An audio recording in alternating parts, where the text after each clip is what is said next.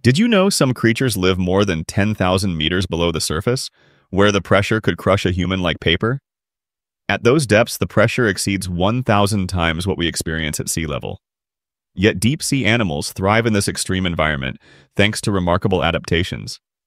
Their bodies contain very little air, so there's nothing inside to collapse. Instead of rigid bones, many have flexible cartilage structures or soft, gelatinous bodies that evenly distribute pressure. Their cells also use special molecules called piezolites, which protect proteins from being deformed under crushing force. These molecules keep their enzymes stable and allow life to function normally even in the dark abyss. For example, the Hadal snailfish, found in the Mariana Trench, has a body so delicate it would melt at the surface, but it's perfectly adapted for 8,000 meters deep. Deep-sea creatures also produce antifreeze-like compounds that prevent their tissues from freezing in icy waters near 0 C. So while humans need high-tech submarines to explore the depths, nature has already engineered living submarines, soft, pressure-proof, and built to survive in one of Earth's most hostile worlds.